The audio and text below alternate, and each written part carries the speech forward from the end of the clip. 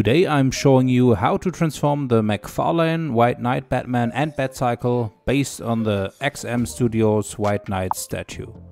There already is a Batman WhiteKnight with the regular black and grey suit, so you could make your life easier when you just buy that version. However, I got this red version for only 10 bucks, so I went with that. Now let's start to modify Batman. In order to get him to look like a figure, you could also simply buy it right from the shelf. I started with a modification to the cape, which is glued to the back with a key. I wanted to have the cape flying in the wind since he's riding the bike later, so I needed to cut away that key. I initially thought I have to make a custom cape, but then I had a way easier idea. But before we do that, I bought a new color for this custom collectible, which is Vallejo's premium black paint that was developed for RC car bodies and therefore is much more flexible than your usual acrylic color. Which you can see here, it doesn't crack. Okay, back to the cape. I simply drilled a hole, or actually two because the first one was too high, into the back and stuck a metal rod into the hole that I had laying around. The idea here was to superglue the rod to the cape and by painting it black with the cape making it disappear. That actually worked pretty good, and with that all the body modifications were already done. Then I started to paint the suit with Stonewall Grey and all the black parts of his suit with the premium black. If you liked the video, please hit the thumbs up button, click subscribe and hit that bell icon to be notified when my next video comes out. And here you can see, or you cannot see, how the metal rod disappears after painting it. I also drilled a hole into the hand to make him hold the Batarang rope, from which I removed the middle part. Once I was satisfied with the black and grey part of the suit, I painted the belt with khaki. And lastly, base coated the buttons and the knife with black before hitting them with silver. Then I took Game Color Earth and dry brushed a bit of dirt to the cape and boots. And with that, my Batman almost looked like this one. And we can jump over to the Batcycle. Disassembling it was pretty easy, you just need to get rid of a few screws and then it basically falls apart. But before that I used the soldering iron to create a few bullet holes and battle scratches. Just make sure to use a respirator when you do that. Then I used Tamiya putty to get rid of the seam line of the middle part of the Batcycle and painted it with the premium black after sanding. Then I took the same black to paint all the other parts. Next I masked off the tires and painted the rims and brakes with silver.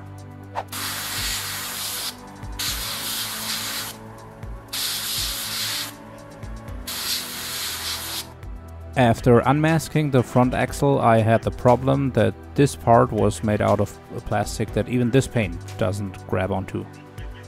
You could literally peel away all of it, which I then had to do. Then I sanded the part a bit, used plastic primer, and after that the paint was holding on enough.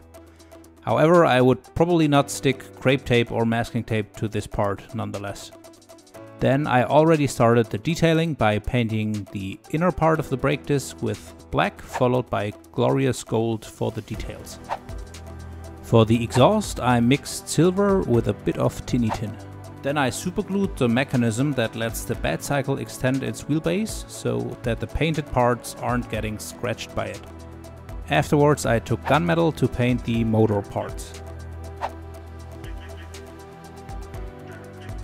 Then it was time to paint the seat with leather brown as a base color and then beastie brown as a wash and to add some texture.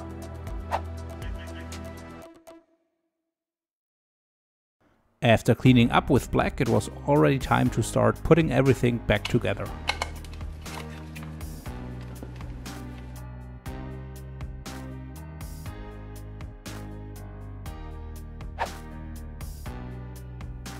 Machine guns don't work without a hole in the gun barrel, so let's quickly change that as well.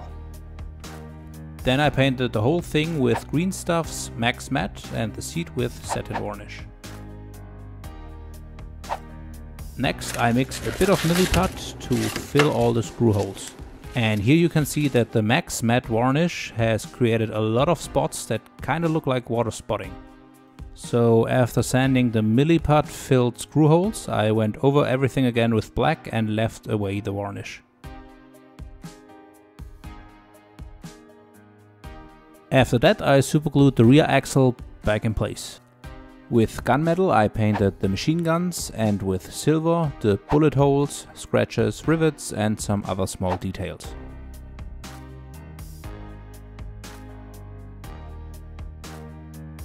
To tone the silver down I went over everything with a black wash, which is just black paint with a lot of water. With Game Color Earth I created a few dirt splatters. And with mud brown I airbrushed along the underbody as well as the wheels, and everywhere else mud and dirt would accumulate. For a very subtle color variation I mixed the black with light grey to paint the tires in the end, and then the Batcycle paint job was finished as well. The last touch-up was to print a few displays that I stole from an image of the XM Studios statue and glued them to the dashboard with PVA.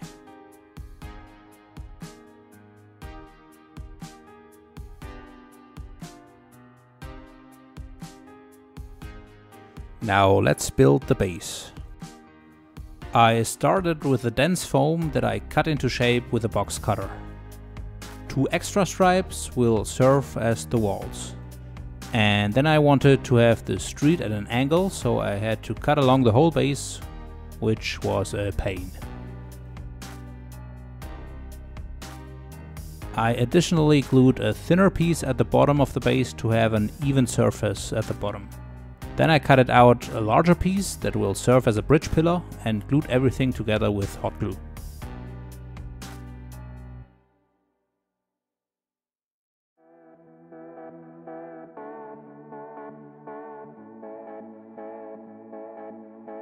One more piece to finish the pillar, and then I used crumbled aluminium foil to give the foam some texture.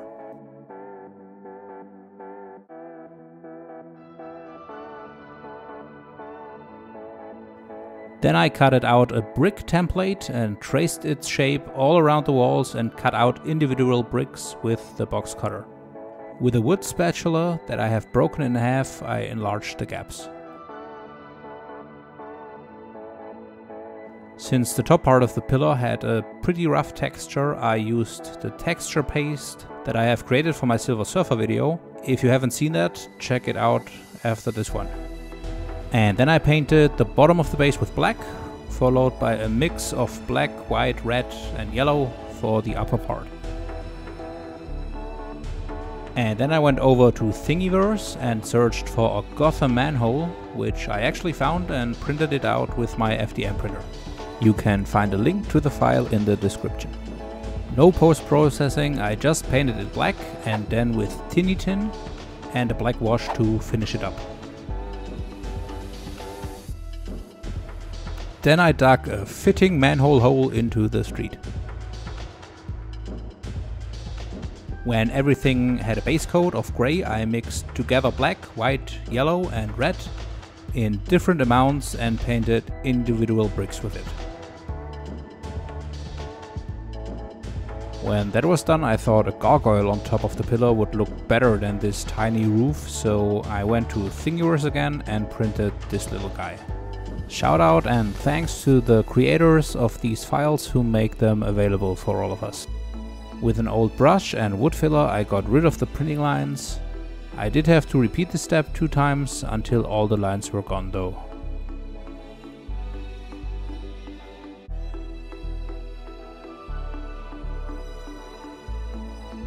Then I painted the street a couple of times since I was never satisfied with how the color turned out.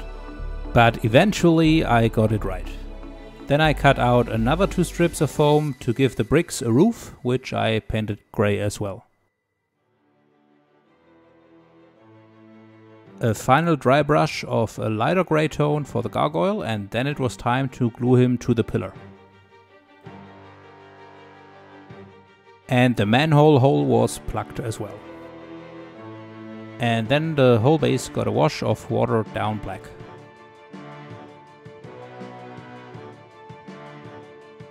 And with the wood filler I also filled the gap between the gargoyle and the pillar. I then used yellow olive to weather the side of the streets where dirt would pile up. To create the effect of plaster between the bricks, I mixed together water with PVA glue and alcohol.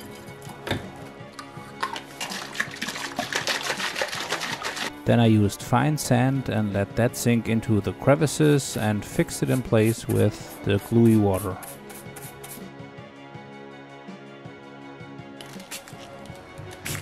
I airbrushed the skid mark from Batman's U-turn onto the street, and then I used a few green bits and pieces to further weather the border of the road. I also used alcohol here to break the tension, and then the water PVA mix to fix it in place. Some final weathering with earth color, black and water, and then I called it good.